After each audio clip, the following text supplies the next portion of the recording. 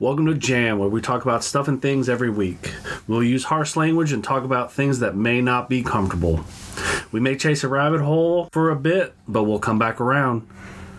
Are you ready to jam? Alright, so I seen an article today that was talking about celebrities that are vowing to leave the country if Trump is reelected, and it's funny that the rich and famous are threatening to leave the U.S. over this, I guess, since the first time Trump was elected in 2016. Has anyone actually left? Tommy Lee, I think, left. Did they actually leave? I think he actually left because I think I saw it. I think they're all coming back. Right. Well, they're coming back. While you say that, he just said he was going to leave again if he was reelected. If he was, yes, because I saw that. So I wonder if he actually left or not. But it's completely ego-driven statement. Like, the rich and the famous are so full of themselves that they think that they're very important and self-centered, and what they say is going to influence someone on how they vote and whatnot. But that's what they play into, right? If you like me, you're gonna vote the way I want to vote. Why do you become a celebrity? Right. You need a lot of validation. I think for the most part, a lot of celebrities, they do become famous because, or want to become famous because they need the validation. I am good at what I do. Right. I can see that. I guess my whole main point to bring this up is that I think that they're just going to run away, right? They're not going to stay and fight the fight, right? To actually make a change. Why should they? They're just going to take off and hide. They don't need to. They already have what they want. Yeah, right. They're going to say what they want and piss off regular people, and then a year into it, be yelling at regular people saying, why aren't you fighting the battle? Why aren't you complaining about this? Why aren't you fighting this issue? So why are you letting this happen? Tommy Lee never left, and this is the first election he's made the statement. Really? Yes. Oh, okay. Yes. And then Bruce Springsteen has made it. This one, at least I know, he was going to take off if Trump was reelected. In 2016, so. Yeah, I know lots of them, right? Yeah. Wasn't enough people said it for it to be... Who's that? A big thing. Oh, Green Day. Yeah. Green Day was going to go back to Canada. But how many other elections did people say, celebrities say, I mean... I'm going to leave if Obama gets elected? I should have did more Bush research. gets elected. I want to know if there were celebrities that said that when Obama got elected. I think that. I mean, they were immediately dragged for being giant racist bastards. So right, but and it wouldn't, and it wouldn't matter if they actually were or not. But I don't know. From a community point of view, a bunch of people that were adamantly racist that were like, if this black man gets in office, I'm gonna leave, and they're still fucking here. And I really wish they would have just actually left. No. Okay, yeah, I'll give you that. That makes perfect sense, but all the racists leave when the black guy gets president would be funny. That would be so convenient. Where are they going to go? Germany? Oh, God. They would go to jail so quickly. Don't throw Germany under the bus. They learned their lesson, and they don't do that. Like, that's what you're... They would find whatever part of white they were originally from and say, like, I'm going to go back to Ireland or Scotland, not knowing a damn thing about the area. What's the biggest thing now? Nazis, right? So you would be considered Nazi if you would have left the country if a black man got president. Not necessarily. Not a Nazi, but a white supremacist. And white supremacist. Yeah. Although you'd have to be white to classify that, and it'd be a fun research topic to look at, see all of the ethnical backgrounds that were against Obama, or all the ethnical backgrounds that are against Trump or Bush or Clinton before that one. So the news or whoever, politicians, whatever, like to lump people together. Oh, all the African American race is voting for us. And that's just not the case. There's a lot of African Americans voting for Trump. Hispanics the same way. There's a lot of Hispanics voting for Trump when Democrats are saying, oh no, they're all voting for us. Like, you know. Right. It's a hot take right now because I think there's a giant thing about black conservatives in our sociopolitics right now, and me personally, I have never had a problem with black conservatives. Black Republicans don't bother me. Right now, it's Trump. It's Trump for me. It has nothing to do with the Republican Party or Conservative Party. It is this one man in particular that I loathe. Well, and then to clarify that is mainly his talking points, and when he opens his mouth that you really have the problem with, right? When other people write his speeches and things, he's fine. It's when he goes on his own little tangents. Like, I'm sure other presidents have had their biases. I'm sure they have said some also fucked up shit. This man has said things that have sparked hate within the hearts of a lot of people and made other people realize where they stand to the President of the United States. Right. No, I get it. I mean, you can look back at almost any politician in their history and see some kind of misspeak where they look like a bunch of jackasses. Do you think he feels like he needs to do that because it really is almost every Democrat and some Republicans on his case all the time? He feels like he has to be aggressive and well, while I agree, I think that being aggressive and being firm or whatever you want to call it, assertive, without the language behind it that kind of makes you question, you know, what are you really trying to say there?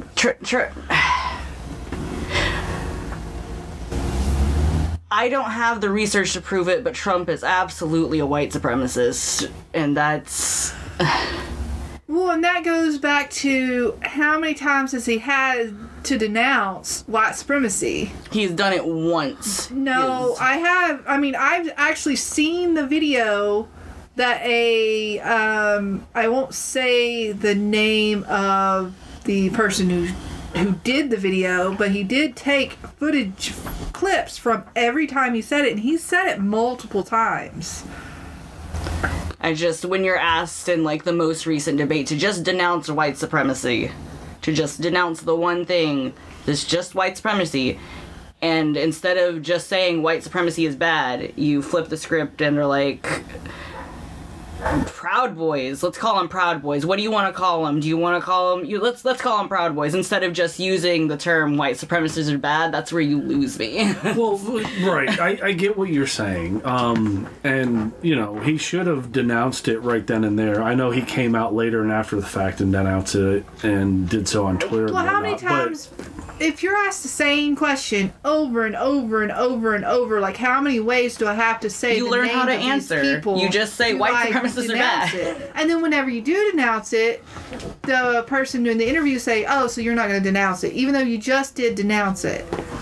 Right. No, and I get that point too, right? He has denounced it, right? He didn't do it the first time like he should have. This was before. He denounced it before the first presidential debate. Right. No, I get that too. And then like the latest town hall with Samantha Guthrie or whatever her name is, and she was just completely not listening to any of his answers and just blowing him up. I think that, you know, it should be taken however the viewpoints of the reporter or the person that's doing it too, when they hear him having denounced white supremacy or whatever, not doing it the first time like he should have, but after the fact. But I get where the frustration would be. You don't believe him because he's just being compliant at that point. Well, right. There is some of that too, but then I wonder, you know, they continually ask him and ask him and ask him, and just putting myself in his shoes, I guess, not over the white supremacy thing, because I think I would denounce it every time, but I could see the frustration, I guess, of continually being ragged about this point, and it's like, let's move on to other things that are more necessary to talk about, like all the shit that the American people are going through right now. I mean, all the shit that American people are going to involves racism right now, though. No, 100% I agree. Right, but how long did it take the Democrats to say, okay, Antifa is just too much. We don't condone the rioting. We don't condone the burning buildings and the shooting of people. I mean, I don't have any facts behind that, but Antifa is a more recent thing that wouldn't have started happening if not for, like, the racist bullshit that's been bubbling at the surface. No, I think Antifa was back during Obama's... Antifa just, I mean, anti-fascist, so, I mean, say they get violent and aggressive, I'm hoping they're going in with the will to punch Nazis, because if you legitimately think that your race is superior to another, so much so that you're willing to fucking hold a rally like what happened in Charleston, you deserve to get punched. I'm not saying you don't. And but I think at what point do you say, okay, I'm fighting the cause here to burning down a building or... Right, of course. Well, no, there's going to be extremists on both sides, and I think the points get lost because either you're so far right you just look ridiculous, or you're so super far left you look ridiculous, and the majority of the people that are in between the two get washed away by that simple fact. And even then, regardless of being left or right, there are people out there that have no political alignment that are looking for any reason to go out and be able to cause chaos and start shit. Oh yeah. There are. Just to quote the Batman movie, there are some people that just want to watch the world burn. And there are serial killers. They're just there to do it. They get a thrill from just killing someone. Same with the people who want to burn the country. They don't have any respect for the country. They don't care about the country. They don't care about the people. Right. I mean, I can see that. And I think that a lot of things, I guess, would be better if Trump was, horrible word, if he was muzzled a little bit. He should stay off Twitter, but I think any president should stay off of Twitter. No president should be on Twitter, but I don't know. It's just the amount of hatred that he is personally himself just wrangled in. It's horrifying to see, just the lack of empathy. And that person's our president right now. I don't care how great he is in business. There are real people here. Well, right, but they've presented a stimulus package 3 times now, and the Democrats, Pelosi, has said no every time because she wants exactly what she's asking for. She doesn't care about the starving, unemployed, middle class, working class people that are struggling, the poor that is struggling. She cares about getting what she wants. Right. That's the only thing she cares about. And you have Dems saying, no, sign it. We'll deal with it later. Just sign it. There's people that need it. And she's still, no. Well, I mean, it just proves that you don't have to. It's not the party that makes a person bad. Which is why I don't blame Republicans for Trump. I blame Trump for Trump. Right, and that's the main thing. I think that it's Trump, and then it's like the police, right?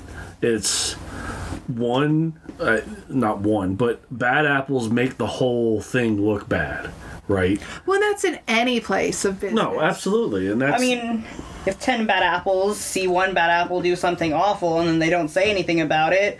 then you have 11 bad apples. Well, no, but that's 100%. The same in work. If you see someone sexually harassing or assaulting someone and you don't say anything, you're just as guilty. You're just as guilty because you didn't say anything or try to stop it. And that's why I try to bite my tongue when it comes to the cop thing, because there are absolutely people that join the force wanting to do good, and then there are people that leave or get fired because they wanted to do good and saw awful shit, and then there's the people that stay quiet so they can keep their job. And, you know, I can't blame someone for needing to make a living for their family, but what that force does, it does to other people too.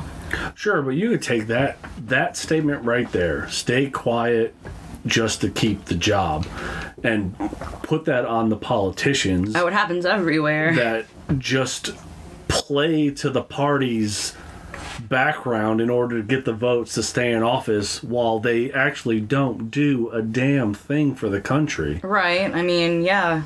And then we're so blinded to that we're just gonna vote all blue or all red, and it doesn't matter what they do or anything like that. So well, right, and it also takes you back to, I think politicians bank on celebrities to kind of endorse them. Right. If you endorse me, then whoever supports you, likes your movies, are obsessed with you, whatever, you're going to bring them over and we're going to get their votes too. Oh, sure. Absolutely. Biden had some artists playing a music thing for them. The Beach Boys did a thing for Trump, and everybody's blowing up about how bad the Beach Boys are because they're playing this thing for Trump. But the people who the group that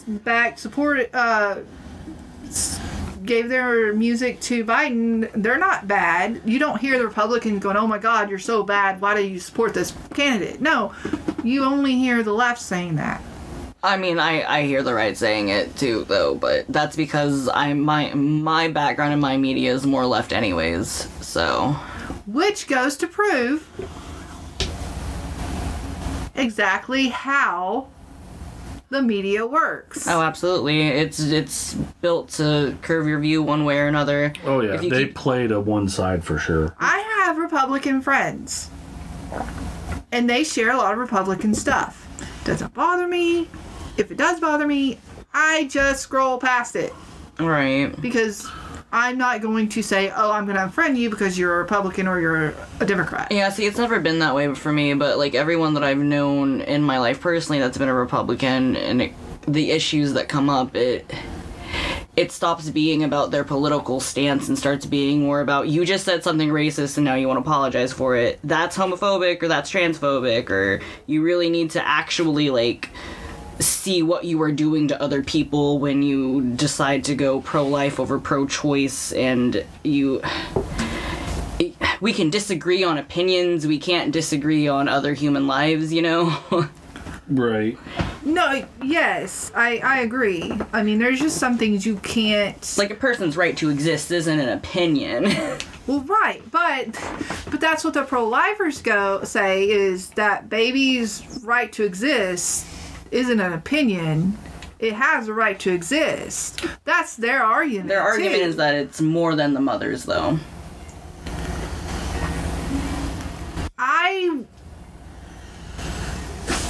I personally am against abortion.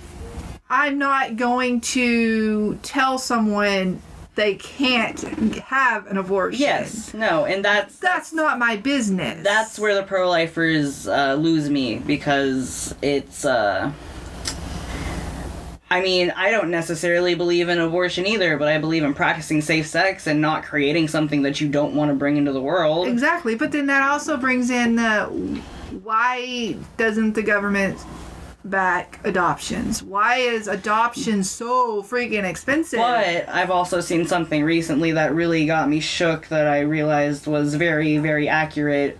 Bringing up adoption in the case of whether or not we should allow abortions just sees the individual as like a living incubator for 9 months. Someone having to carry this child so it can be adopted later, which isn't fair to them. Well, I'm not saying that. But the people that get pregnant that don't want to do an abortion, right, that do carry to term, to place for adoption, But that still leaves room open for individual choice and not just you cannot have it regardless of anything ever, period. Right. Which is not... Which brings me... being against abortion is just my personal opinion and choice for my own reasons and what I've been through personally. But, you know what you've hilarious been through about personally isn't, that's not up to me. Yeah, what's hilarious about that makes you pro-choice. Like I said, I'm not going to say I'm pro-choice or pro-life. Right. I am against, personally, abortions because of just the things that I go through, I've been through. But that, just because I've been through things doesn't mean that they have to share this your experience or anyone else's experience if they've had to go through it. And because, I know people that probably would have been better off if they had gotten abortions. Yeah, I've known a lot. I know people who would have been better off if they had been taught. Okay, yes, you want to go have sex.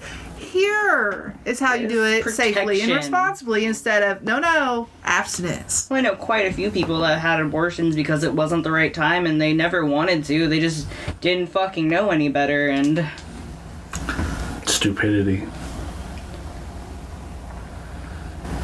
What can you do? Man, that got real deep real fast. Anyways, back on the subject of celebrity endorsed moving. But just like with politics, like a celebrity gives their opinion, say on pro-choice. They expect you, okay, it's because I think and feel this way, you have to be, yeah. Well, because they got money and they're the experts of the world. Exactly. Don't you know that? Which brings me back to my point, and my issue is what, and I know it's egotism, but what in your right mind makes you think that you live on the same scale as a working class person having to go through the struggle, having to go through this? Right. People that are making minimum wage, making less than $100,000 a year. Look at all the part-time jobs. You can say minimum wage, but if you're not getting 40 hours a week, you're still making a whole lot less than just a regular full-time scraping by, paycheck to paycheck, minimum wage, but... I don't like Trump because he's racist. Are the celebrities that were listed, because I don't know who either of these fucking people are, that saying are they going to move, are they black? No. No. So, as someone who doesn't like Trump because he's racist, them moving because of a racist, just, I don't know, you're not helping anything, and you're not speaking for the people that he's actively hurting. Which is what his point is.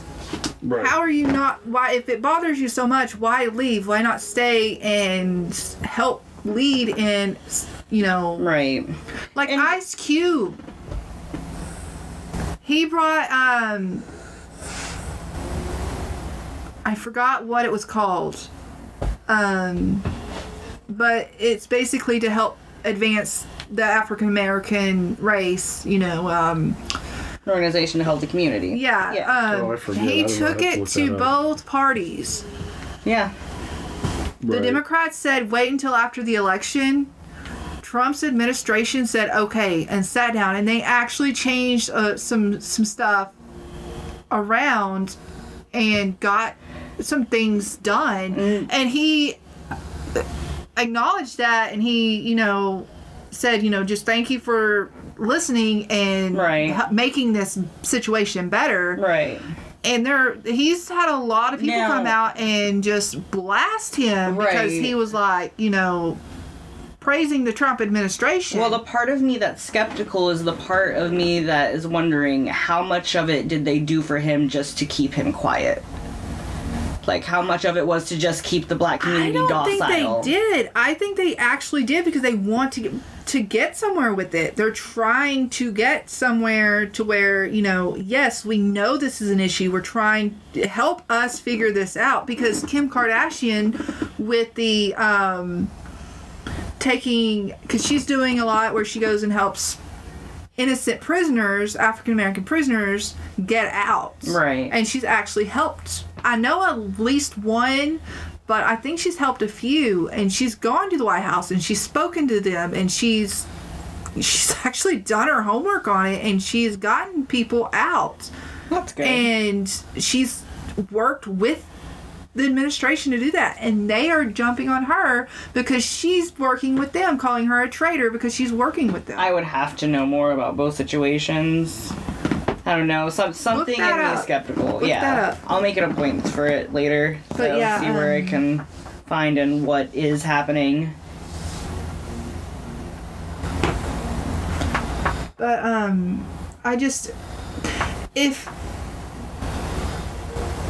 someone's going to come up with, hey, here's a problem and here's how what I think can fix it, let me bring it to you and you help fix it, and we get somewhere with it and make progress and help a race, and then to have other people, which probably mostly aren't even your race, come at you and just blow you up. Oh yeah, no, the white savior thing is very, very real and happens a lot in black communities. Someone will be of the privileged majority and try to tell them how they should feel, which is not okay. I mean, even as someone who is half black, I wouldn't go to another black person and try to tell them what their experience is. That's fucked. I love you to death and I would do anything for you, but I'm not going to stand in front of someone and tell someone how you've personally been attacked. Yeah. Because that's, A, I don't know. Yeah. And B, that's not my place. It's your place, just as an individual, to tell your story. Yeah, there's a line that you teeter when you want to, if you're white and you want to make sure that minority groups are being heard, you have to play a fun game of making sure you're a conduit and not the voice. Exactly. Exactly. Right, and on the Ice Cube thing, he contacted the Biden campaign along with the Trump campaign, and what he got from the Biden campaign was, well, we're not going to do anything right now, but if we win, then we'll talk and actually do something.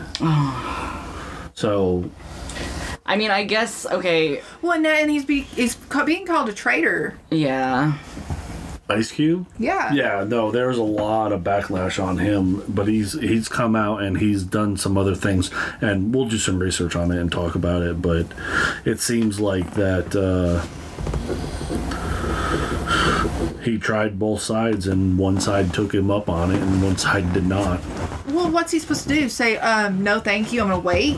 Right. No, these are issues that need to be dealt with. They need to be addressed.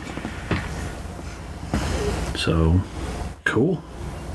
But anyways, back to rich politicians telling us how we should live and vote and all that kind of stuff. I'm upset because I would like the privilege to just be able to have enough money to up and leave whenever I didn't like something happening in my country. Yeah, right? Me too. Well, I mean, if I feel like I am being stressed out, I would just like to jet set away. Yeah. I mean, that would be great. Like, I would like to be able to not have to worry about the fact that I am queer and colored in a scary situation, but I can't not worry about that. I don't have any of the resources to just up and leave because I feel like it. Right, and being queer and in the LGBTQ community, because you are an outspoken advocate of it. For sure. And there's even a lot of celebrities that weigh in on that and give their opinion about that, like it should care. Like it should matter what they personally think. Can you talk about how J.K. Rowling queer-baited everyone with Dumbledore is gay, and then with her turfy, radical, trans-exclusive, feminist bullshit, decided to say that trans women are not women, and continue down the rabbit hole because evidently the entire experience of woman is the fact if you have a vagina or not. Okay, so my question is on this is going on her viewpoint of trans women are not real women. So is she basically saying that men can't be raped or sexually harassed or anything like that? I mean, as probably. Well? Because that, to me, that's what it sounds like. It's in the same area of bullshittery. Exactly. those TERFs would absolutely think that men can't be raped, and also that trans women aren't women. That's, yeah, those two things fall hand in hand for a lot of them. Well, I will say this. I think that's just utter bullshit. And she's never said anything like that, because holy fuck, if she does, there's gonna be more, so... Well, yes, because then you wouldn't have the LGBTQ community coming at you. You would have the male. Now you have the actual sexual assault victims, but yeah, no, yes. Nothing like that. It's just, there are so many LGBT kids that this person managed to create a wonderful world for, and, like, it was almost like they were almost her target audience. They were her target audience. And then, yeah. Well, and then kids to come out with specifically this. Were her audience. Does she not It's supposed to be acceptance for everyone, you know? Kids exist? I don't know. It's just, the same line of thinking makes it look like my experience is a woman experience, and that's not the case.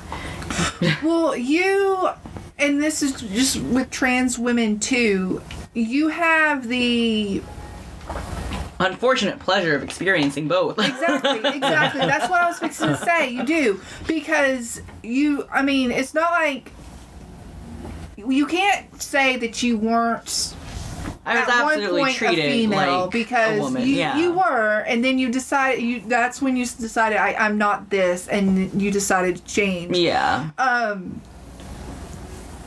It's just you can't ignore that part of yourself. Right. And so you do have the uniqueness of experiencing both. And unfortunate. Yeah, an unfortunate experience. I don't know. Trans women get the shitter a lot, and it's because as someone as myself is I'm allowed to have a vagina and be masculine. Right.